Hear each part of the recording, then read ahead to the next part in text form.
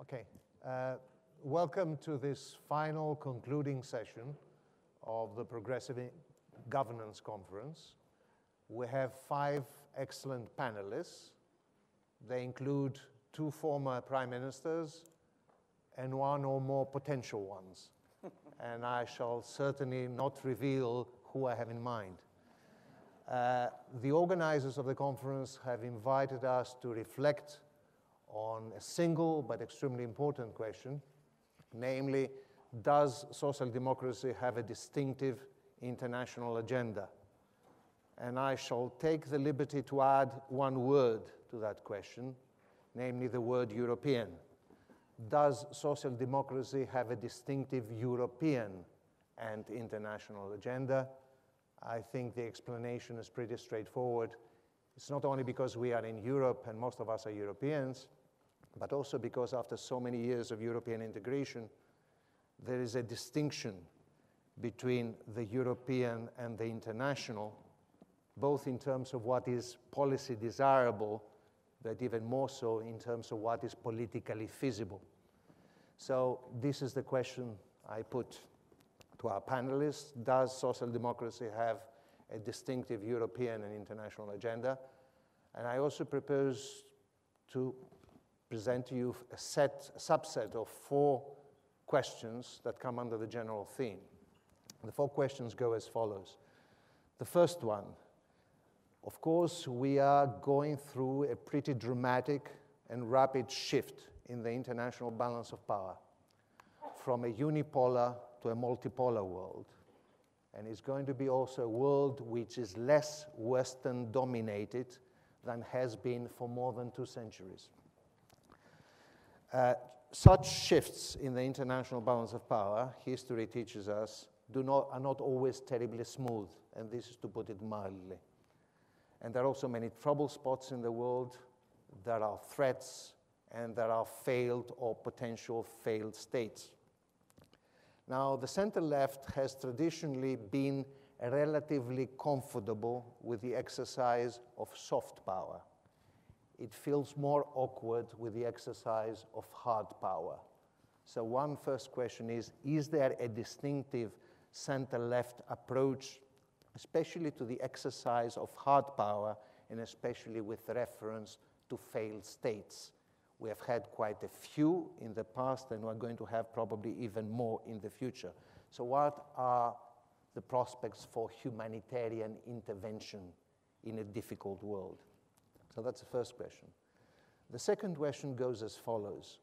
I think for many years, some in the center-left and more outside it have tended to confuse economic liberalism with casino capitalism.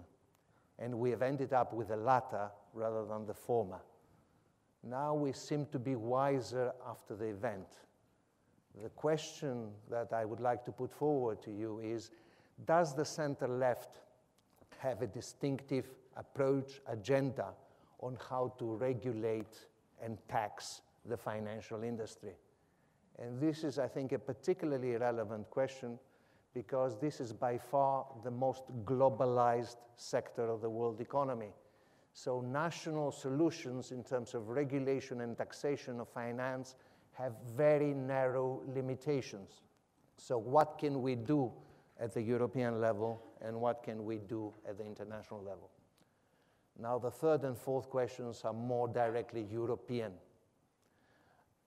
For years, I used to worry, personally at least, that Europe was becoming too much identified with economic liberalization, while redistribution and welfare were the exclusive domain of the nation state.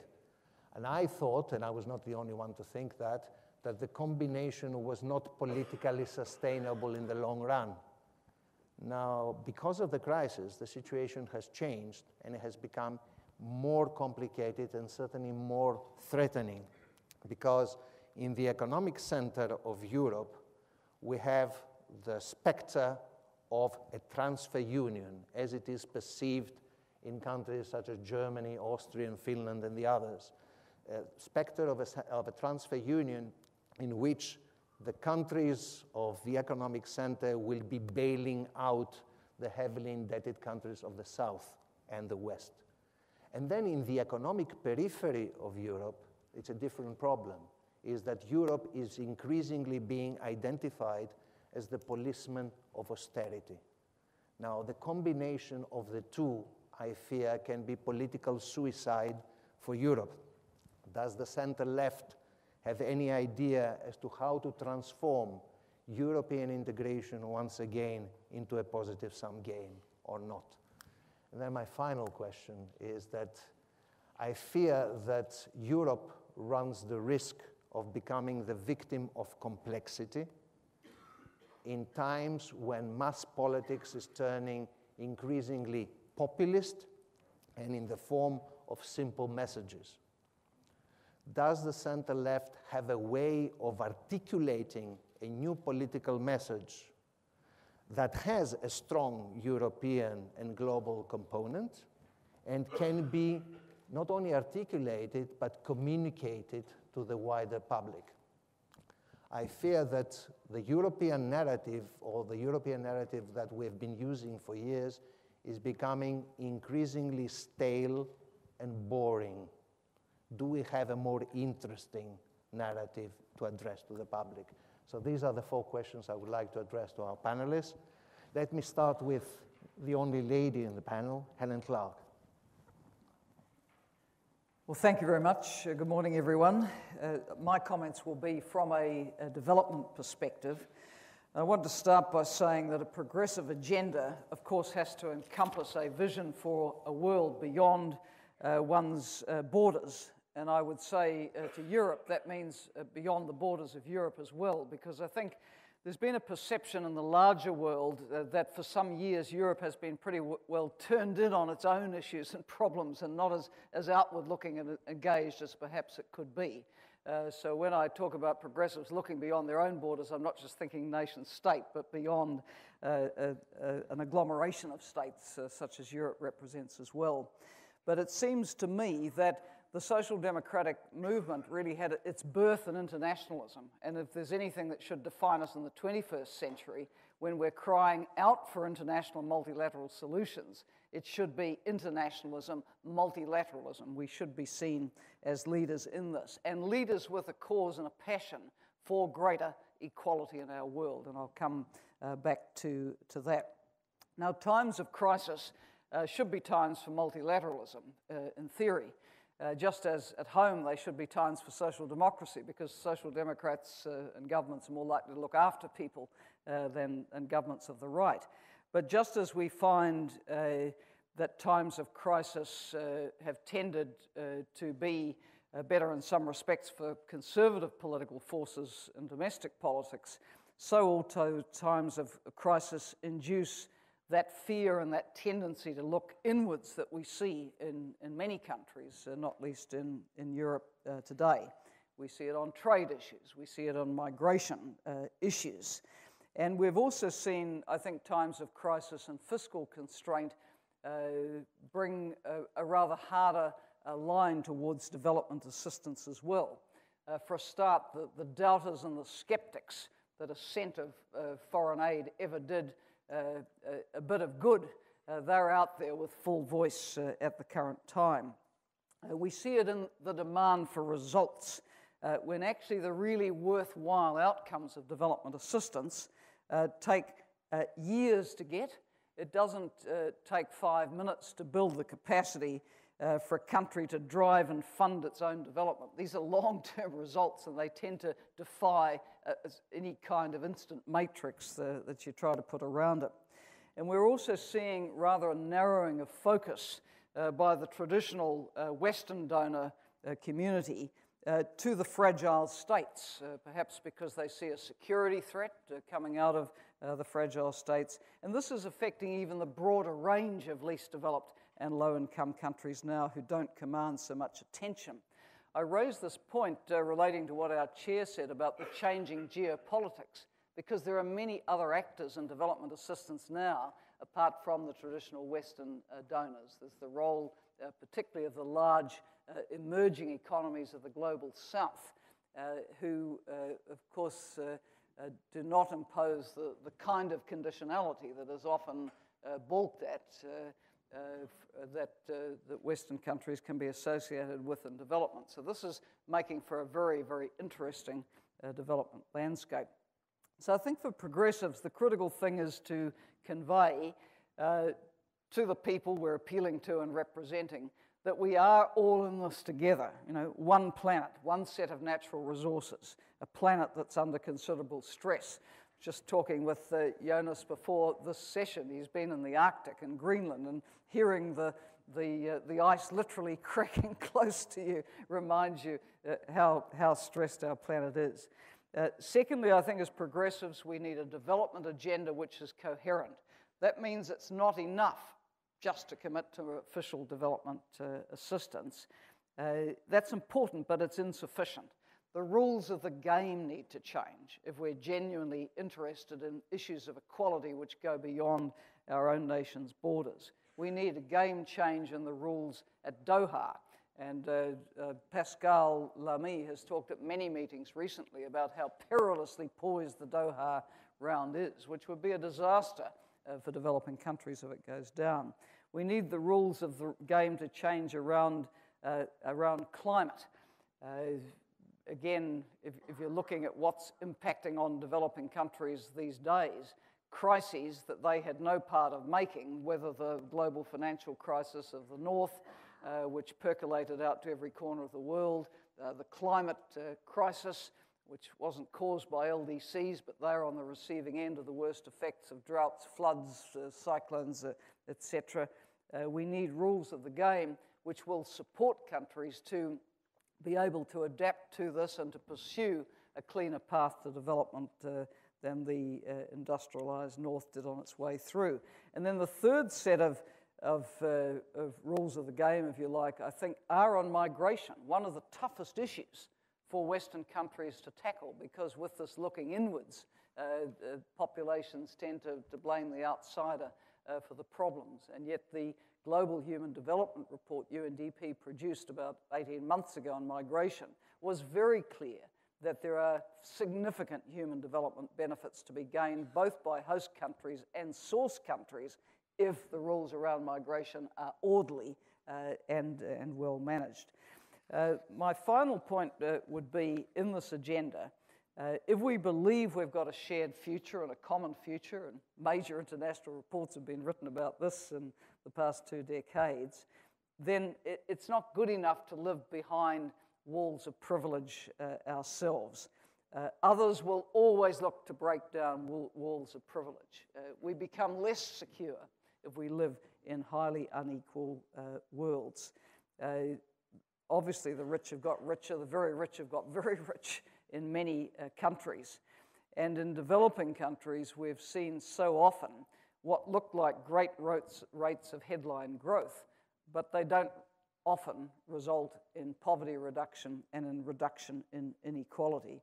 In fact, even where poverty has fallen, inequality tends to rise the way economies are structured. And this is very undermining of social cohesion and stability, as it is in Western societies. And I think part of the debate we need to engage in is, what is that social contract which will guarantee the social cohesion and stability for orderly development in any society?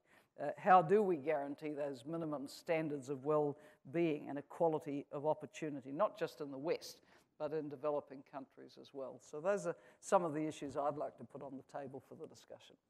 Thank you very much.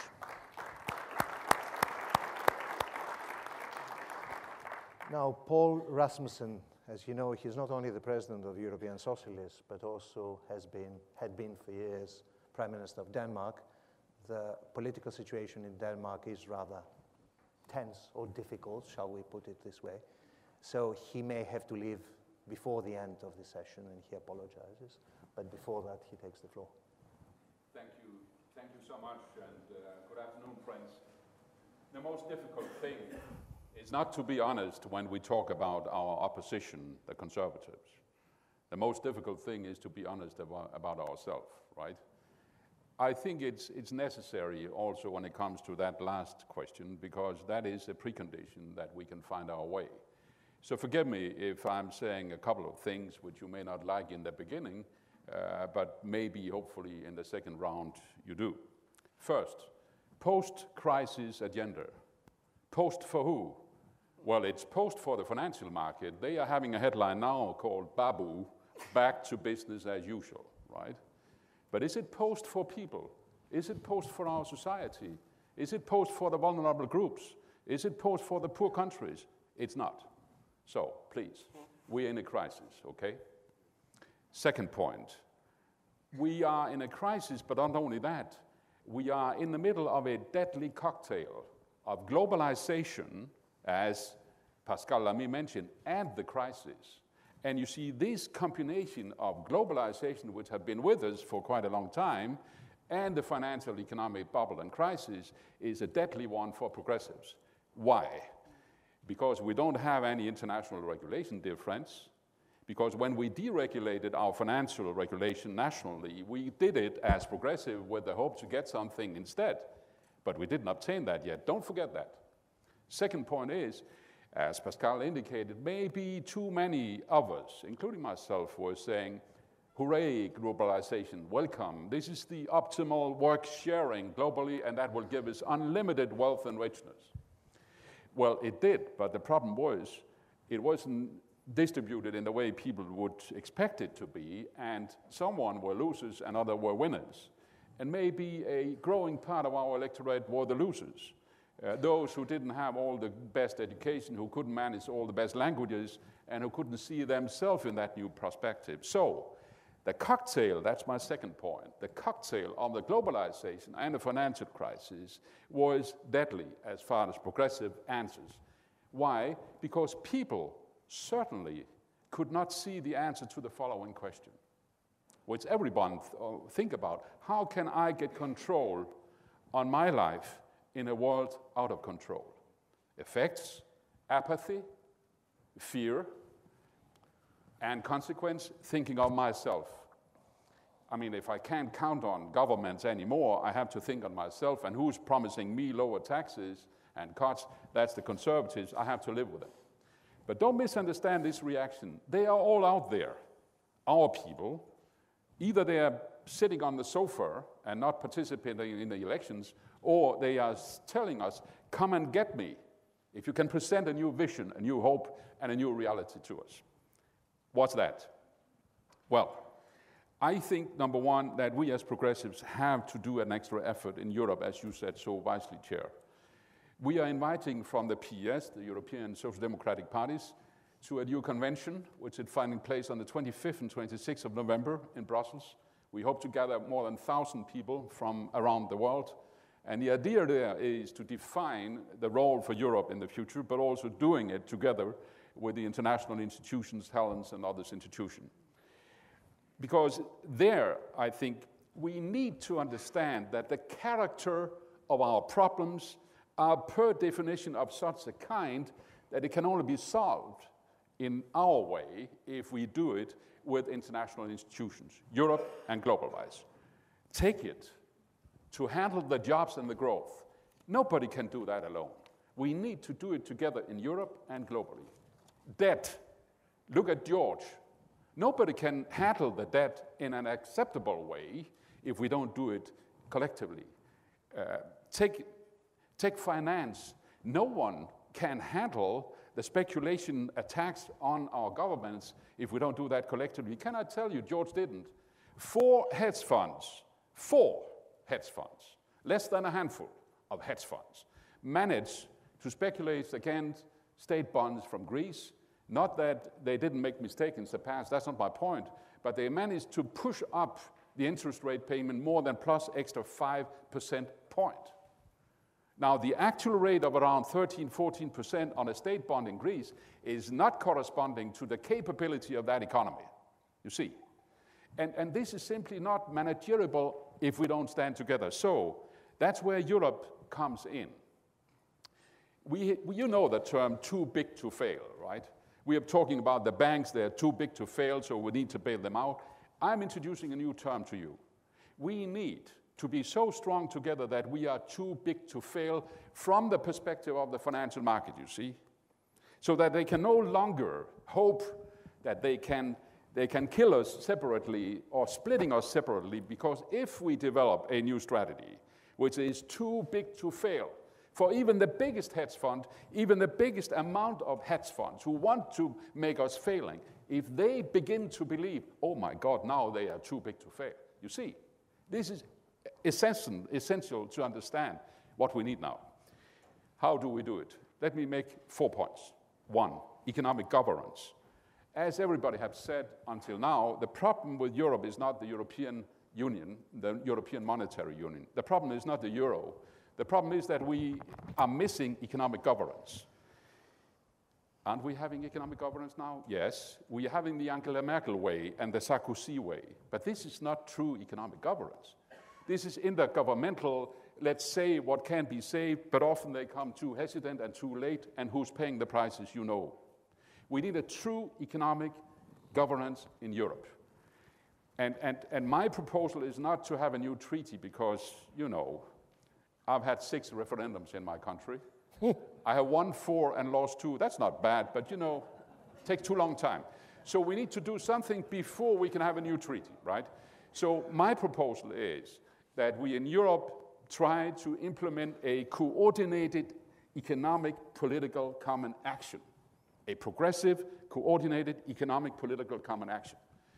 We have in the PES presented a plan of macroeconomic coordination which shows us that in the next 5 years, if we agree on such a coordinated investment approach, we can create 8 million more jobs in 5 years' term compared to the conservative austerity plans. I'm not saying we shouldn't make cuts. We have to. And I'm not saying we shouldn't make reforms on the supply side. We have to. I'm saying that we need to do it with a progressive vision and a progressive way of doing things.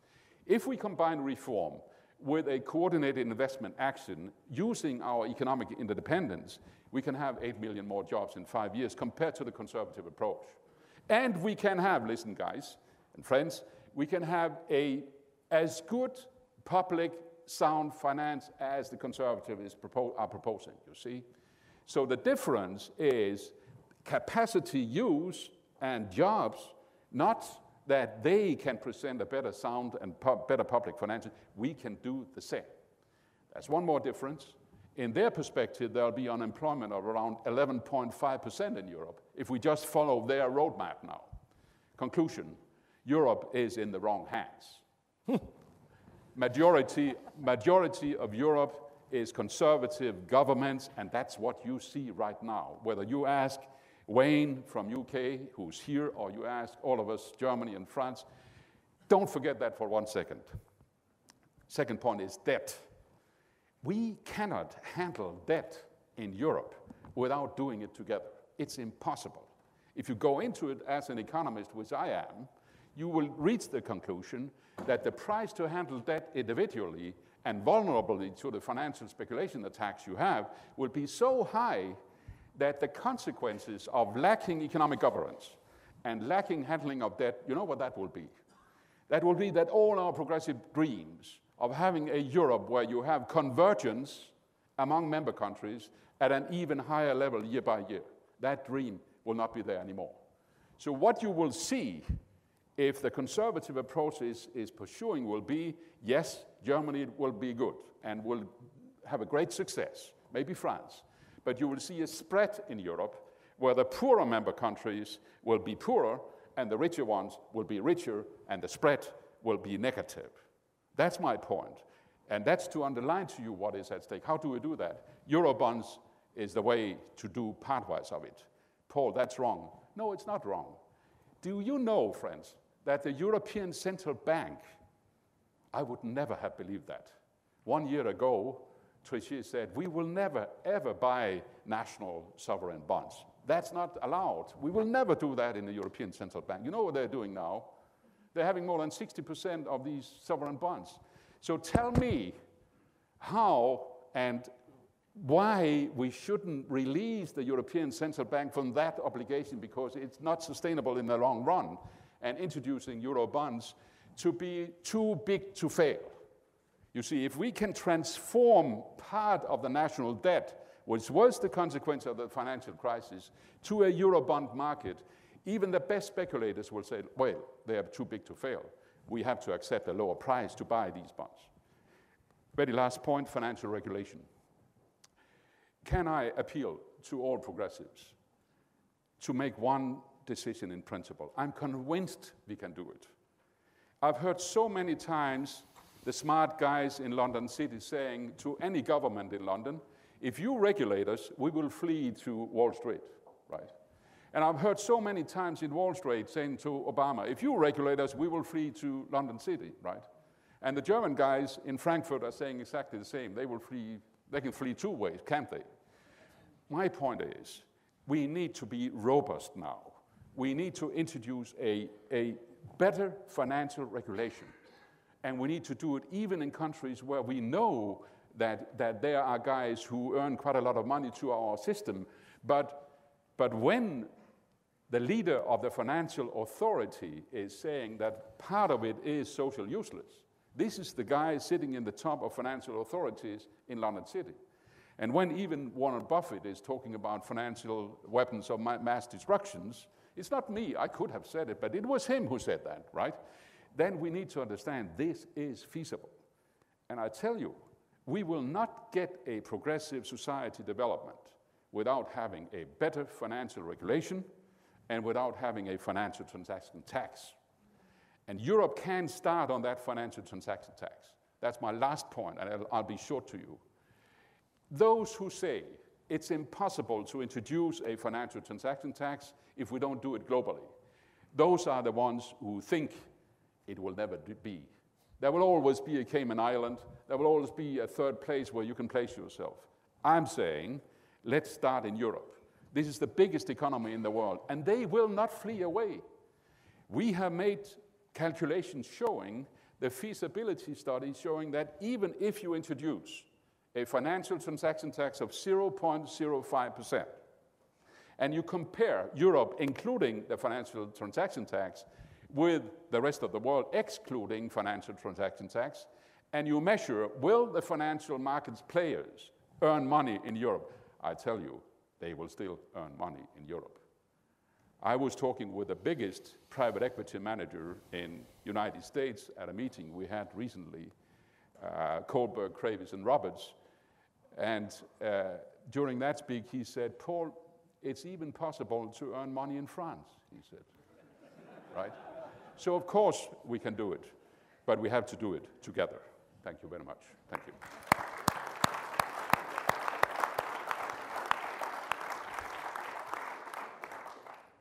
I suppose one conclusion to draw is that being honest can also be progressive. Okay, thank you. So Marco Aurelio Garcia from Brazil, he will speak in Spanish and there will be interpretation into English. Pleased to have you here. Wow. Bueno, voy a hablar en español porque yo aprecio mucho la lengua inglesa. I will speak in Spanish because I do appreciate very highly the English language.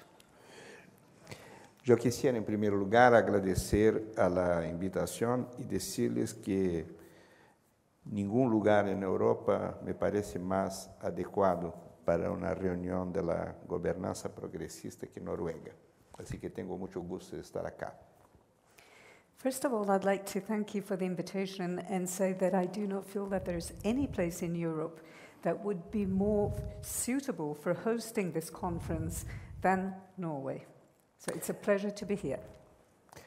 Nosotros tenemos aquí que discutir temas internacionales, pero yo creo que es muy difícil discutir una política externa sin hacer una cierta mención a aspectos internos de los países que implementan esa política externa.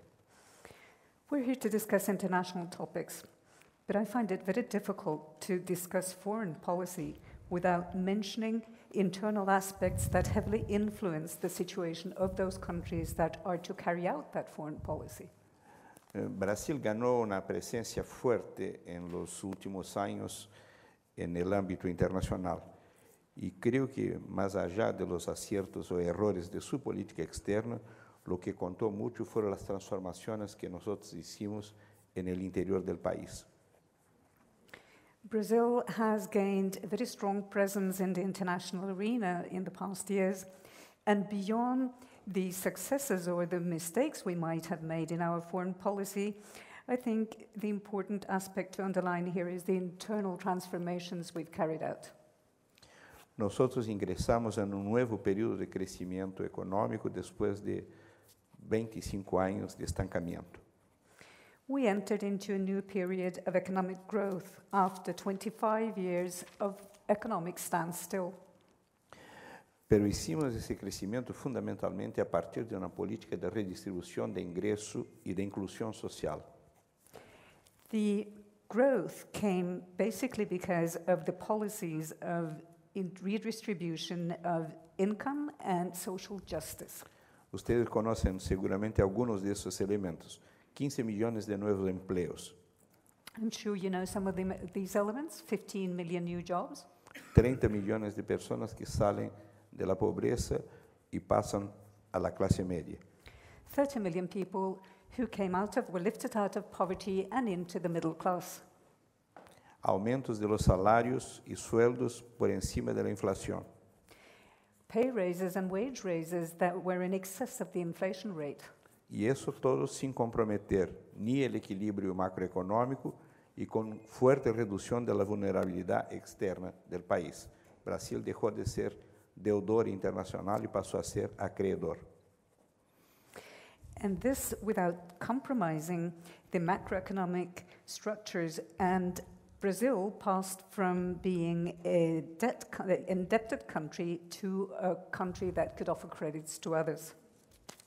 Pero yo les garantizo que lo que a nosotros más nos enorgullece es el hecho que conseguimos hacer esas transformaciones con profundización de la democracia en el país.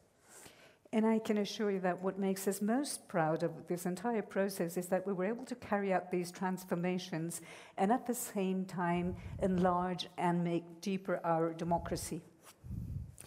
Eso nos ha permitido, obviamente, no solo tener una inserción internacional más fuerte, sino que vencer concretamente la situación de crisis que después del 2008 se abatió sobre el mundo. That has allowed us not only to find our place internationally in the economic structures, but it's also allowed us to overcome the crisis that hit the world and our country very hard after 2008. Brasil fue el último país a entrar en la crisis y uno de los primeros a salir de ella. Brazil was one of the last countries that entered into the crisis, and we were one of the first to emerge from it. Porque políticas que podrían ser caracterizadas como políticas socialdemócratas nos permitieron crear un gran mercado de consumo interno, que fue justamente lo que garantizó la vitalidad y el dinamismo de la economía. Because policies that could be characterized as social democratic policies were precisely those that enabled us to create a large internal demand, increase consumption, and increase dynamism in the market. Llego al último aspecto que me gustaría poner en evidencia, There is a last aspect I would like to draw your attention to, que es nuestra inserción internacional. and that's the role we're playing at the international level. Nosotros tenemos la firme percepción que estamos marchando hacia un mundo multipolar, We are firmly convinced that we are heading towards a multipolar world, en el cual existen y probablemente existirán durante un largo periodo asimetrías. in which there already exists and probably will exist for a long time to come. It will be an asymmetrical world. La pregunta que se plantea entonces es de saber si nosotros queremos, en cuanto Brasil, estar solos como un polo o si queremos organizar otras fuerzas para garantizar una presencia más consistente en el mundo multipolar. So the question that we have to put to ourselves as Brazil is if we want to get this alone or whether we want to organize with other forces so that we can pass or make the transition into a multipolar world. E hicimos la segunda opción. We've gone for the second option. Nosotros queremos tener una evolución conjunta con América del Sur We want to evolve together with South America y fortalecer las políticas sur-sur and strengthen South-South policies, que tienen varias expresiones orgánicas. Una de ellas, obviamente, son los BRIC. This South-South relationship has several organizational expressions, one of them being the BRIC. A América do Sul é importante por várias razões. South America is important for several reasons. No solo por el peso por su potencial energético, por el peso de sus materias primas, por su gran capacidad de producción de alimentos. Not only because of its weight in the world economy or because of its potential as a food producer or as a raw materials producer. También por razones de naturaleza, por así decirlo, inmaterial. It's also important because of reasons that we could call immaterial. Es una región democrática. It's a democratic region. Es una región que no tiene conflictos de fronteras, conflictos religiosos, conflictos étnicos. It's a region that does not have border conflicts, religious or ethnic conflicts. Y todo eso son factores que ayudan muchísimo, digamos, en un tipo novedoso de inserción internacional. And these are factors that are extremely helpful in a new type of international insertion. Para concluir, yo quisiera llamar la atención para algunos aspectos internacionales que nos preocupan mucho. By way of conclusion, I would like to draw your attention to some international aspects that we're deeply concerned over. En primer lugar, que tenemos un orden mundial que corresponde hacia 60 años y, por lo tanto, tiene muy poco que ver con el mundo del siglo XXI. First of all, we have an international order that corresponds to the situation 60 years ago, and consequently, it has very little to do with the world in this century. Eso es verdadero para las organizaciones de Bretton Woods, It is an order that came out of the Bretton Woods Accords, pero también lo es para Naciones Unidas y en especial para su Consejo de Seguridad. but it's also a statement that applies to the United Nations and in particular to the Security Council. Essa inadequação explica uma série de fenômenos que hemos discutido acá e discutimos todo o tempo em fóruns semelhantes. And this inadequacy explains several of the phenomena that we have heard mentioned today. E que estiveram muitos de eles no origen da crise del 2008. And these are also factors that played a very important role in the emergence of the financial crisis in 2008. Eu tenho dificuldade de falar de pós-crisis porque creio que estamos metidos em ella todavia. I have difficulties in talking about a post-crisis situation because I do believe we're still in the crisis.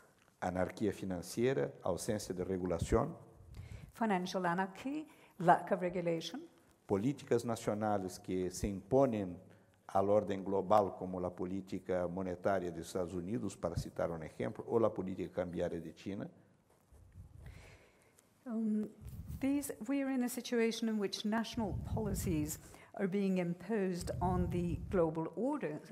By way of example, I could mention the United States monetary policies or China's different policies. E uma fortíssima tentação proteccionista que se vê em muitos países.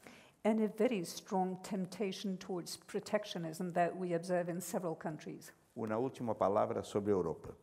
I'd like to say a few closing remarks on Europe. Todos sabem das relações históricas que há entre a América do Sul e Europa, e Brasil e Europa. I think you all know of the historic ties between South America and Europe, between Brazil and Europe. Nosotros não somos, por lo tanto, indiferentes a lo que passa nesse continente. Which means that we're not indifferent to what happens in Europe. E o que vemos é uma grande ruptura de los laços de solidariedade que deviam dominar as relações em processo de integração tão avançado como foi o processo da União Europeia. And what we see is a break with these ties of solidarity, the principles of solidarity that should govern and has governed the very intense process of integration that the European Union represents. Isso tem reflejos não só na política interna europeia, sino que na projeção da política externa europeia, se é que se pode falar de uma política externa europeia propriamente dita. This reflects not only on the internal policies and situation in the EU, but also on the external policies of the EU, if it then at all is possible to talk about a foreign policy of the EU. Bueno, veo que estou falando demasiado, así que quero quedar-me aqui em la provocação que hice al debate. Well, I see I've taken the floor for quite a long time, so I'll leave it here and leave my little provocative words for you to ponder. Thank you.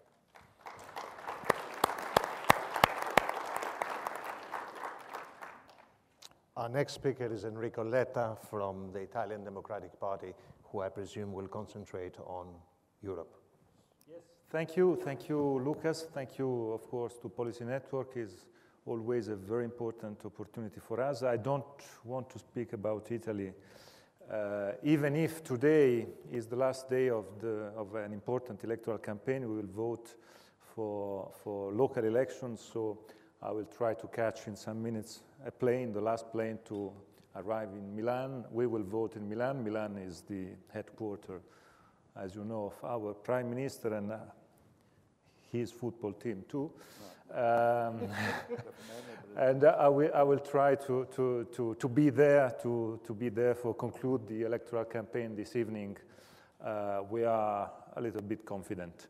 So thank you very much. I will try to raise 4 cornerstones about the question that Loukas asked to us. The first cornerstone is about demography, the second about economics, the third about politics, and the fourth about intergenerational aspect of Europe. Very briefly, but the first one, demography. I think demography is the true threat for Europe. We are in a very difficult situation. Immigration, as you well know, is one of the most important issues for all the internal domestic agendas. But I would like just to remind you the essential figures of the migration problems for Europe, because I think it's important. In the 70s, 2 million of people arrived in Europe. In the 80s, 4 million of people. In the 90s, 9 million of people. And in the last decade, 15 million of people. So in the last 20 years, we received 24 million of people. That is enormous, because it's 10 times what happened in the years before. And in the last decade, we overcome the US, because the people arriving to US in the last decade was no more than 12 million of people. I think these figures are important to understand how the problem is big and how the sudden way in which the problem arrived to Europe, without the capability of the European Union to try to react, rapidly in a fast way. So we are now discussing, but the problem exploded just some years ago. So we have problems about how to select arrivals, how to have integration policies in the countries, how to have a commission ready to have this issue as one of the first issues. I never heard Mr. Barroso speaking in the last months about this subject as the main subject. Was always leaving to a commissioner, leaving to a general director the subject. I think is not a way to try to tackle with the main problem of our domestic agenda. Just for instance, our local electoral campaign today is dominated only by the immigration problem. Always discussing about this problem in different cities and so on. So this is the first problem linked to demography, because of course demography is I think the main threat for Europe. There are countries in which the Scandinavian, France, in which demography is less important as problem, but for the other countries, I mention Italy, Spain, Germany, demography is one of the main problems. And I think we have to all together to try to raise policies, because tackling this problem means trying to have policies for the future. And if not, the future of Europe will be a marginal future. Also because the second cornerstone, the economic point, the economic cornerstones I would like to raise is linked to the fact that we built EMU, European Monetary Union, but only the monetary union we did. The economic union is always there waiting for our policies. And I think the Greek problem, the Irish problem, is absolutely very linked to this separation between monetary union and economic union. Monetary union with a big capability to raise instruments, sanctions, communitarian approach to the problem, without the same capability to have economic integration and economic policies. I think this is the main problem, and linked to that, what Poul raised just some minutes before, the problem of the debt at the European level. I think it's impossible for any country to manage the debt problem alone. It's not just an Italian or a Belgian problem. I think it's a general problem, because the debt today is a problem also for other countries. And how is possible to have just a national approach to this problem? We need to have discipline and European approach to the subject. And the third cornerstone is a political one at European level, because I think is not the crisis of the euro, the crisis of Greece, Ireland, the other countries, the difficulty of the European Union to build a reaction is absolutely parallel with the crisis of the European Commission. I think we never had a worse European Commission than the Commission we have today, with a lack of leadership, with a lack of vision, with the idea that the Commission is just a group of professionals. The Commission is the leadership, the European leadership. Without political vision, the Commission is not able to manage the problems we have, because all we ask to the Commission, to the Europe, to have answers, to have reactions, but how is possible to have reactions without a strong role of the Commission? The central bank did a wonderful job, in my view, in these 2-3 years. But instead of the Commission, in some way, the leadership was taken by the central bank, not by the Commission. I think it's a very crucial problem, and is a political problem also for us, of course, because we have to be more tough against the Commission in the European Parliament, in the political places in which we are able to do that, because with this kind of leadership of the Commission, of course, it's not a problem of the commissioners. The problem is the leadership of the Commission, in my view. With this idea, it's impossible to have answers. So my final point is about the intergenerational problem. Ed Miliband yesterday raised this problem in a very correct way. I think is one of the main problems. Youth means future, And without future, of course, it's impossible to imagine a progressive governance, a progressive policies. And we have to be the parties that the people can see as the parties of the futures, of the youth, of the capability to give hopes to the youth of our countries. That is not the case today. We have to focus about answers, about policies, about the capability to have, at the European level, some pragmatic answers. Europe gave pragmatic answers to the youth some years ago.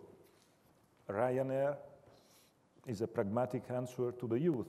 Erasmus is a pragmatic, a very effective answer to the youth. But today, what is, from a European perspective, the idea we have for helping, supporting the young people of our countries? I think this is the main point maybe for us. And my conclusion is about populism. Loukas raised this point at the beginning. I think is our enemy.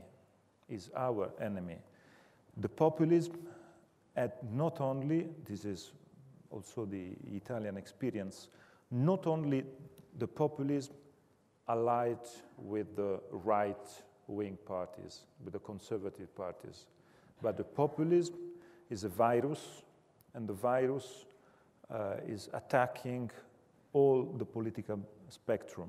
And I think our societies, our political system will experience the populism also on the left side. And it will be, for us, something of not very easy to manage with. But the true point, from my point of view, is to be very effective in our answers, to, as I like to say, to be like a Van Gogh paintings, without nuance, strong, deep colors, because we are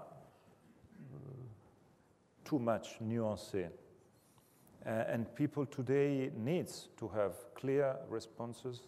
If not, the populism at right, at left, will be the answer that people will reach. So I'm sure that this idea of being maybe more tough, more strong in our colors, in the colors of our responses, could be something of useful for us. I'm sure that it would be useful also for Milan and for our elections Sunday. Thank you.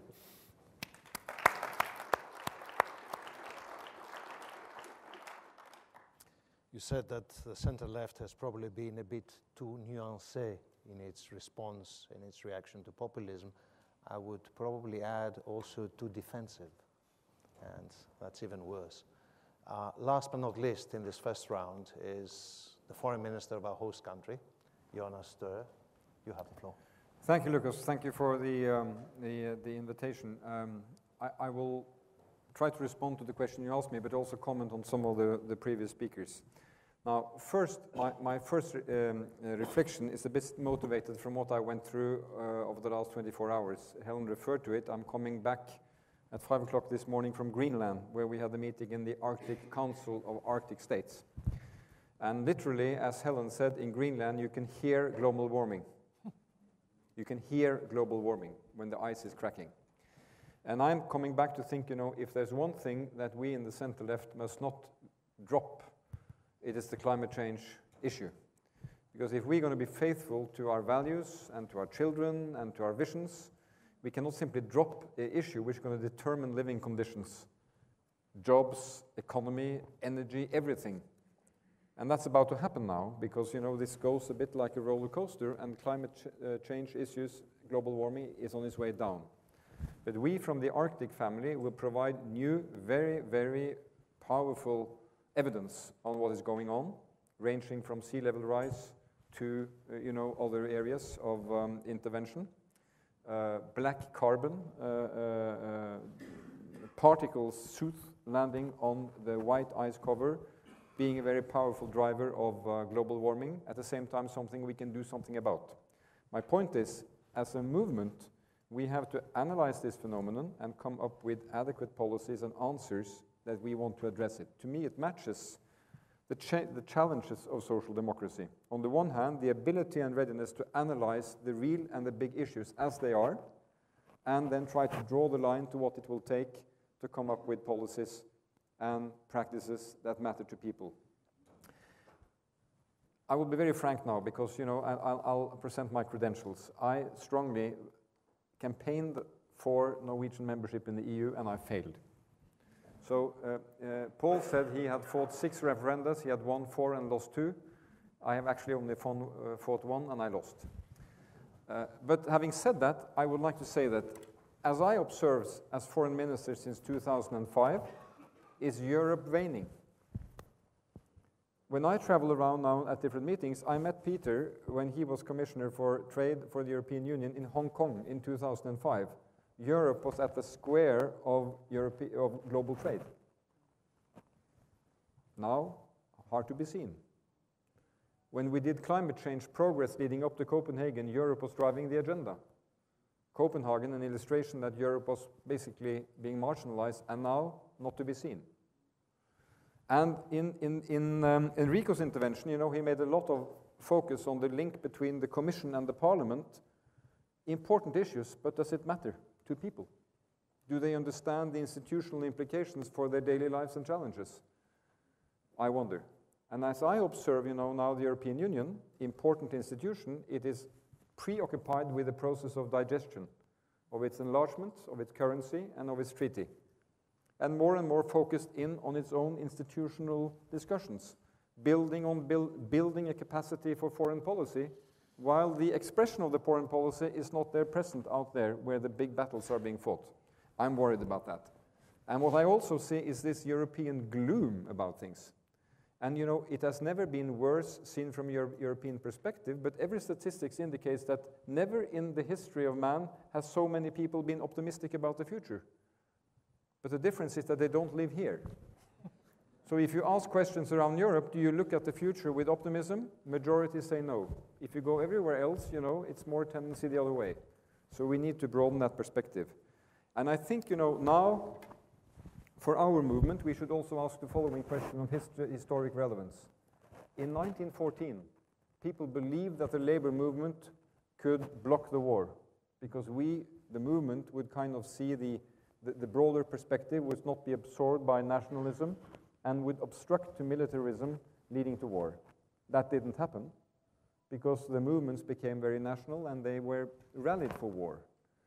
This is not the context today, but will we be able to maintain that perspective that we can understand the forces of globalization and produce policy answers to them, and not succumb to petty populism and nationalism?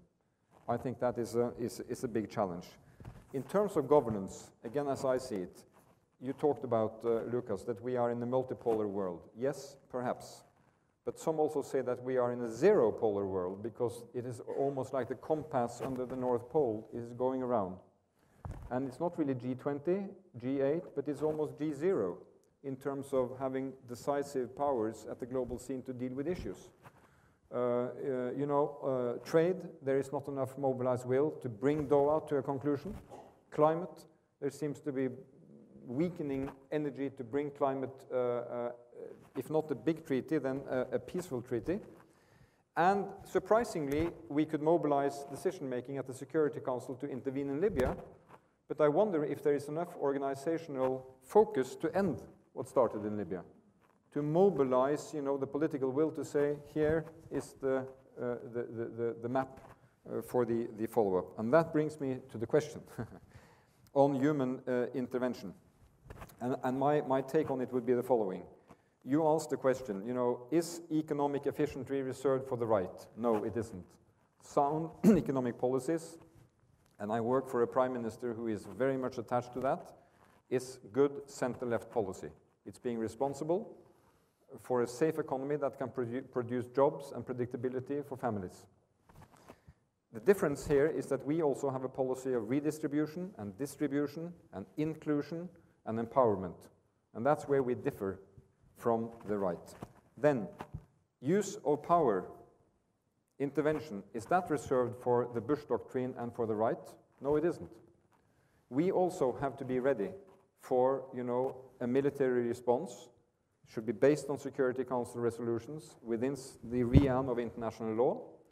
But our answer does not stop at that, because we will also include the broader perspectives of development, of governance, again, of empowerment to help those states build and move and develop.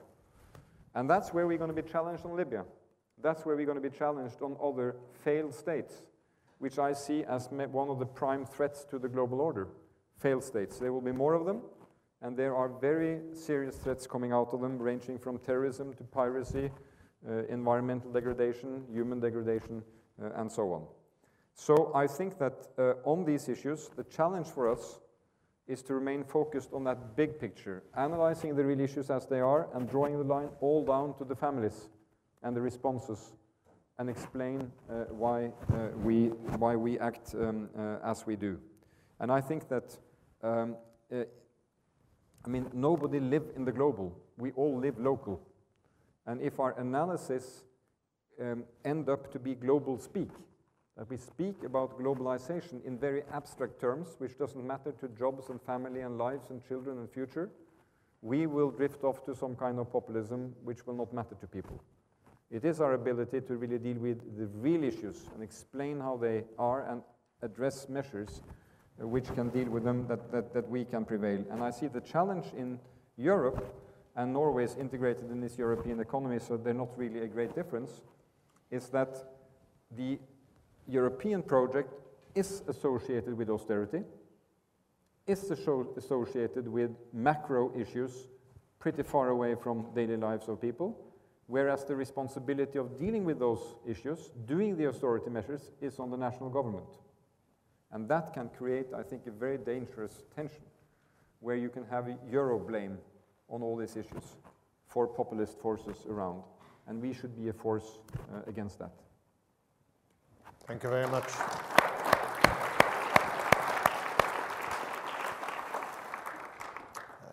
You spoke about climate change, and I think there is no doubt that the two biggest market failures of the last 2 decades or so relate to the functioning of financial markets and also to global warming, because these are really huge market failures.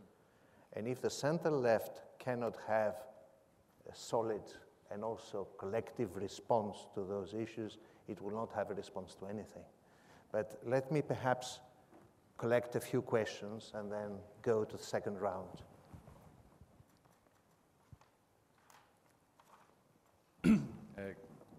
Good morning, Antonio Stella, Ideas Foundation from Spain. I have one comment and one question. The comment is that, of course, the European Union has a monetary government, more or less. We as Social Democrats stand for an economic government, but I didn't hear anything here about a social government, social package. So I think that as progressives, we should go beyond the defense of an economic government for the European Union and fight for a social government, social package. And my question is, if instead of having 20 conservative governments in the European Union right now, we had 20 social democratic governments, the measures in terms of the austerity measures that Europe has taken would have been different in terms of deficit control and public debt control, or there is not an alternative, there wouldn't have been an alternative plan for that from social democracy. Thank you. Thank you very much. And then you. Okay, we reverse the order. My name is Philipp Steinberg. I'm senior advisor of Sigmar Gabriel, the leader of the German SPD. I would like to come back to the title of this panel, and it asks, do we have a distinctive international agenda? I mean, we talked a lot about Europe, so the question also is, do we have a distinctive European agenda? And my answer would be, and I think that's what I got from the panel, is yes and no. Yes, in the sense that we do definitely share common values. Yes, that we have a pro-European positive approach, even if we might not have actually left the crisis. No, however, maybe, or at least not as much as I would like it to be, if we come to the substantive questions and the answers to it. So I would like us to go this path, which actually was undertaken by Poul Rasmussen, to actually find answers to some of the pressing questions, I think, which are, can we actually agree on minimum corporate tax rates in Europe? Can we agree on the mentioned financial transaction tax? Can we agree on a common consolidated tax base? What do we mean if we actually talk about European economic governance? I think these are questions we really need to find common answers as progressives in order to be able to be identified as a common movement. And there I think this is something we need to come up with, because if we don't manage to give people clear answers on these questions, what do we stand for as European progressives, I think it will be difficult to have more presidents here than we had yesterday and this morning. And therefore, I think those are important questions we should actually try to answer in this difficult process. Poul Rasmussen has started to come up with this common basic program, these common principles, and I would strongly ask, like in line with the colleague who just spoke before me, that we of course need to find a social democratic answer to this question. If we speak about economic governance, of course this includes the social questions. Thank you very much. Before national politics succeeds in decimating completely our panel, let me give the floor to Enrico Letta, because he has to catch a plane, and then I'll come back. Just to raise one point, who was the guilty for the Irish collapse? Who was the guilty for the Greek collapse? Conservatives, populists. I think we have to be more self-confident in reacting to this populist and conservative alliance, to say we are those who are able to give a future to the European integration. But I share your point. We need to be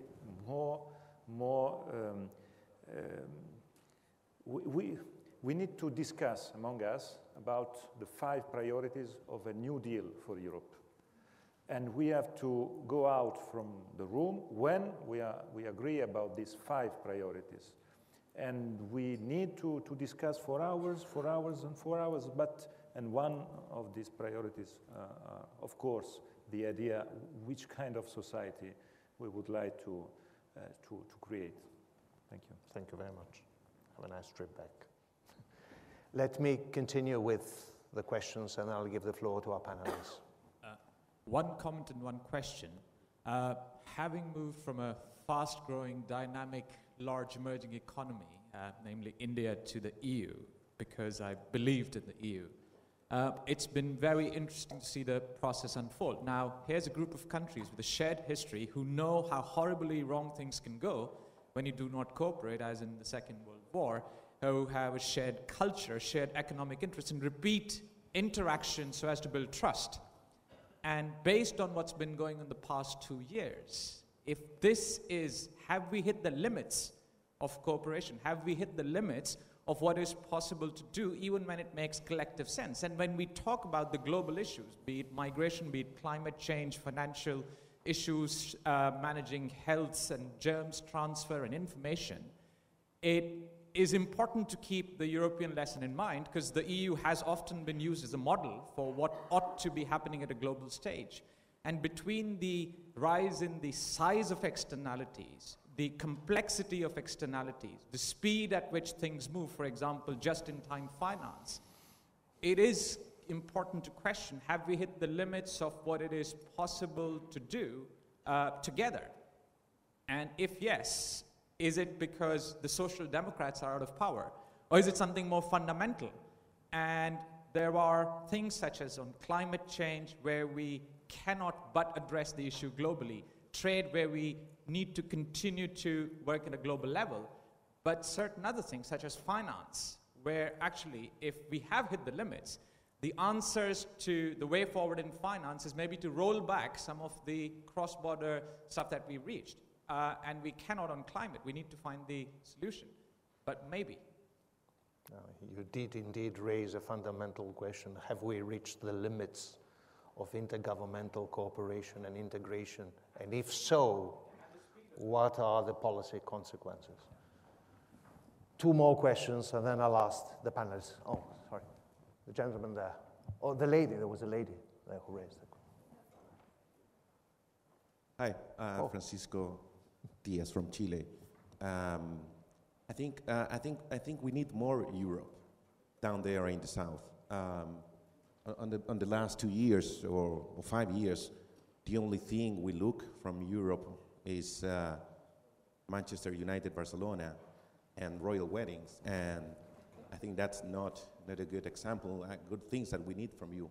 We're more oriented to China and the US, but basically China, and we are more concerned about the model that will sell our commodities to China, whether this is going to be a new dependency, a model, or a more modern-oriented one. So we really need more Europe. So I would like if the panel, which is not very European at this moment, could expand on the 5 issues that the Italian colleague said. The 5 issues, the 5 priorities that they can sell and to the rest of the world. But really, we need more Europe. Is she leaving also for good? Oh. Okay. Please. From Romania. Just a few comments, if I'm allowed. And the first one, I would like to mention that I'm making the comment more as an insolvency lawyer and somebody that spent a great amount of time studying for my PhD the bank bankruptcy. And I do believe that the concept of too big to fail, it's a dangerous one. And it's a very dangerous one. It's been very discussed, and it's been proven that when not dealt with this huge concept in a right way, in a proper way, it can backfire. And I think, and I don't want to be misunderstood here, what President Rasmussen was saying. Yes, it's good. It could work, but I think the continuation of it is to put in place a proper mechanism on a sustainable one that will not give us a quick solution, like in some of the European countries that recently faced the crisis. Just not to have that reckless behavior that can be a very, very bad precedent and a very quick fix, but not a long-term solution. And here, maybe the Central European Bank, as was discussed here, it needs to be taken into consideration, this type of approach. The second one is the union fiscal policy versus the monetary fiscal policy, and I think that's been all addressed here. But I'm not so sure I got the answer on a medium to long-term basis, and I think it's up to us now to leave the room on a more pragmatic approach and just find those answers that can be put in practice. I'm not so sure that people are facing, Europe generally is looking up to the relationship with China and India. Because if we look especially what China is doing, is buying a lot of distressed assets in the countries that are having a lot of distressed assets, and that's quite an interesting approach. And I'm not so sure that we as progressive are looking at this issue. And lastly, and the time is very short, I've been hearing a lot about the migration. Yes, I understand that this is a serious issue with the developed countries. But for countries such as Romania, the newcomers into the EU, and as we are all talking about the solidarity, I think it's fair to put this, the migration issue versus the immigration, because we don't have a migration issue, but we have a serious brain drain. And especially, like for example in Romania, and we have like out of 22 million people, we have 3 million living abroad. some of them very highly educated, which is very good for your economies, but is very bad for the Romanian economy, for example, especially when you have 6 million pensioners and just 4 million active people. So those were my comments, and thank you. Thank you. So, you want to speak? Does it work? Yeah. I have a very short question to the Foreign Minister of Norway. Is he glad in the end that Norway didn't join the European Union in the light of his reflections about how the Union actually works, how inward-looking it has become, and how much energy it is eating inside? And wouldn't the Norwegian model not only be a very good model for the welfare state, but maybe also for Europe? Okay. I'll take no more questions, because if we continue like this, I will be the only one left on this side of the table. So let me ask our two remaining panelists to respond to questions. Perhaps one question I would address to Marco is, since free capital movements and unregulated financial markets were the main vehicle of globalization for years, and since there are changes, both with respect to capital movements and perhaps also more with respect to financial markets, do you see a serious effect on the whole process of globalization? But also... Bueno, yo creo que sí. Yes, I would say so. El gran problema que nosotros estamos enfrentando hoy día no es solamente del populismo que se ha mencionado acá. The great problem that we're facing is not only populism, as has been mentioned already. Es cierto que eso planteó para algunos países, para algunos partidos socialdemócratas, una dura tarea, que es de limpiar la suciedad que dejaron gobiernos anteriores. And it's true that it is a very heavy task for some governments and social democratic governments and parties to clean up this very heavy mess that was left. Y pagar el precio de esa limpieza. And also to pay the price for that cleanup. Pero no es menos cierto que algunos países están pagando un costo que siquiera fue producido en su interior. But it's no less true that some countries are paying a price for problems that were not caused by their internal situations. Por lo menos por sus gobiernos. At least not by their governments. Se podrá decir que esos gobiernos no fueran tan atentos cuanto debieran serlo. But it could be said that maybe their governments were not as aware or as on top of things that they should have been. La crisis de Irlanda y la crisis de España, porque aquí no se ha mencionado, es una crisis que se ubica centralmente en el sistema bancario. Because the crisis of Ireland and the Spanish crisis, which has not been mentioned that much today, is a crisis that sits squarely at the center of the financial system. Y el virus que se introdujo en el sistema bancario español e irlandés vino de afuera. And the virus that hit the banking system came from abroad or from externally. Se podrá decir que los banqueros nacionales tuvieron su participación, estuvieron de acuerdo con eso, fueron irresponsables. It could be said that the national bankers were, of course, also responsible in the sense that they acceded to this. Pero es evidente que ahí es un tema de la globalización financiera. But it's evident that this is a matter of global financial globalization. Y que es un tema muy difícil que nosotros discutamos incluso en un organismo que debiera hacerlo, que es el G20. Which is the what? Que es el G20. And it's also a topic that is not being discussed in a forum that should discuss it, which is the G20. Traten ustedes de plantear en el G20 el tema de la regulación financiera y verán cuál es la receptividad que ese tema tendrá. No será en todos los países, sobre todo en los más importantes. If you try to put on the agenda the topic of financial regulations in that forum, you will see that the countries are very little interested in discussing it. especially the most important ones, the biggest ones. Como estamos llegando al final y creo que la última palabra deberá dar el ministro de Noruega, yo quisiera simplemente llamar la atención para dos cositas que me parecen importantes. Now, since this conference is drawing to a close, I think it would be appropriate to leave the floor for the last word to the Foreign Minister of Norway, but I would like to raise two small issues with you before I do so. Y lamento que Leta no esté acá para que pudiera contestarlo. And I'm very sorry that the other panelists have left so that they cannot reply to those questions. ¿Hay un problema demográfico? Sí, hay. That there is a demographic problem, yes, there is. El problema es si las formas que se están utilizando para resolverlo son las mejores. But the question is whether the approaches that are being used to solve these problems are the best approaches. La gente que ve los capitales circulando con toda tranquilidad se preguntan si las personas no pueden circular con la misma tranquilidad.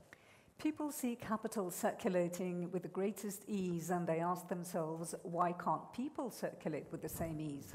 Y además, si se quiere impedir una invasión bárbara de Europa, and if one wants to stop a barbarian invasion of Europe, sería más útil que se tratara de resolver los problemas que están en origen del éxodo que hay de esas regiones hacia Europa.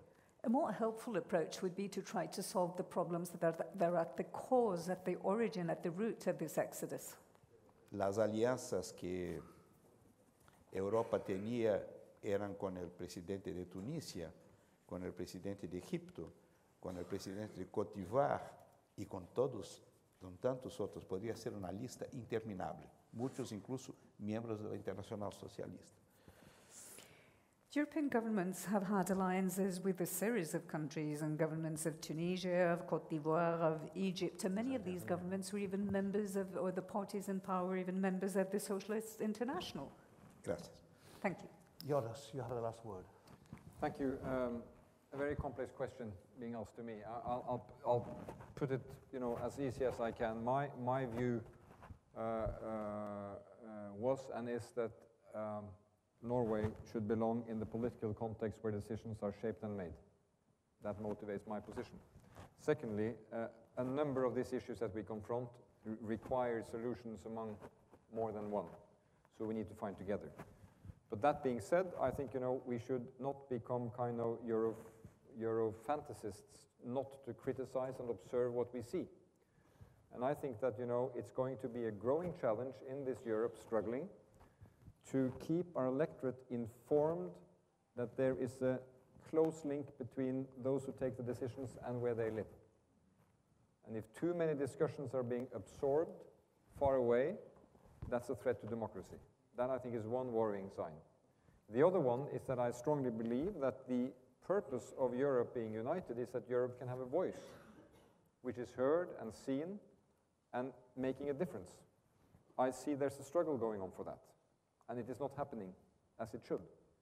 And here I find that, when I observe among my European colleagues, that there is a struggle for the soul, where, as I see it, since I come from a small country, I'm not a member, that the bigger member states of the EU have great difficulties in accommodating the treaty they made, which is going to create common policies. They want both. So they are, on the one hand, creating a common policy tool, and they're doing their own things, where the medium and smaller countries are ready to pool resources around the common expression. I think that's bad, because it ends up, the world sees it. We can see it. Thank you very much. Thank you. So I have to run. Thank you. You have to run. So we are two of us.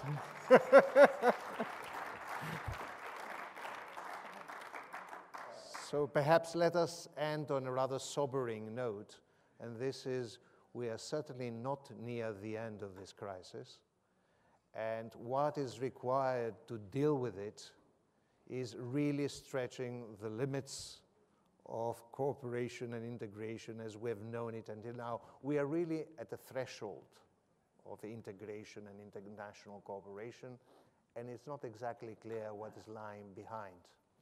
Now, having said that, let me invite the Vice President of the Norwegian Confederation of Trade Unions to make his concluding remarks. Thank you. In his welcome speech yesterday, my colleague Roar Flåten underlined the timing of this conference. It is taking place just before the E2C Congress in Athens next week and close up to important decisions being made in the European Union. But our perspective must be longer than this. It will take time to prepare the ground for a change to a better policy in each individual European country and for Europe as a whole. Our main message is that we need stronger institutions to balance the market and the impact of globalization. Markets are good friends for productivity and innovation.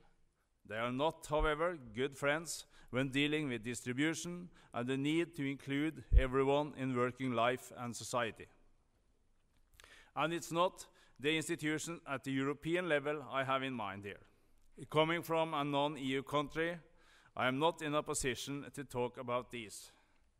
No, what we see is a lack of institutions at national level. Labor markets are not as globalized as some people like to believe they are, or indeed want them to be.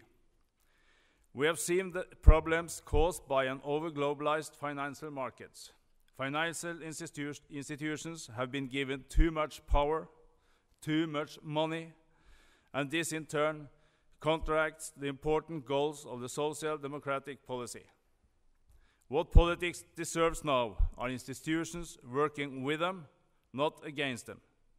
The labor market should constitute such supporters of progressive governance.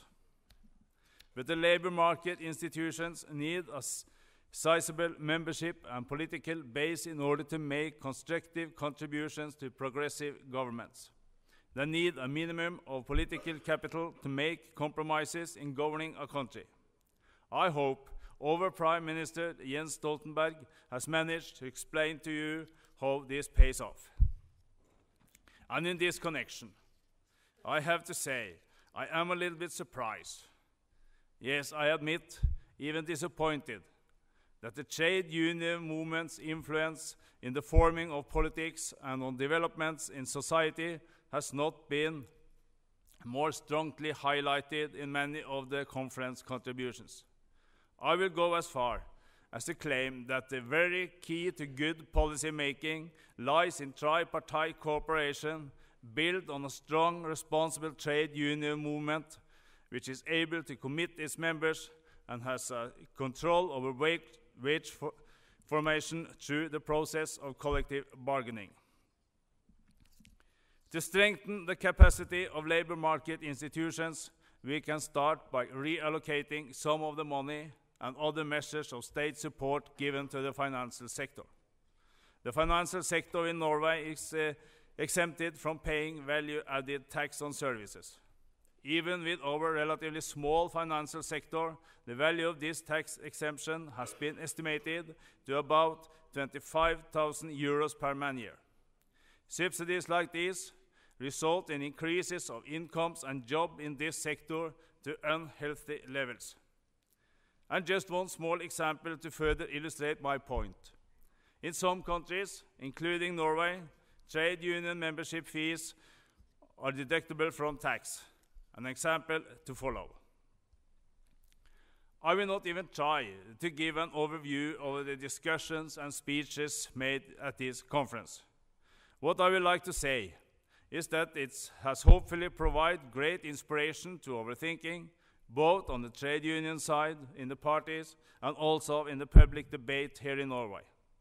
I would like to thank all of you for participating in this conference, and I would like to give a special thanks to Policy Network and all the speakers, both those from the political arena and from the different research environments.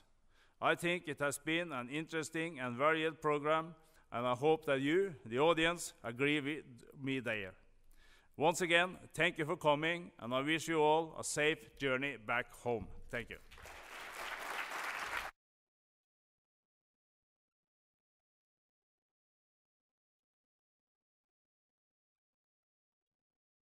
Especially remaining I would like to thank both the organizers and our hosts for excellent organization and a very generous hospitality. Thank you very much indeed.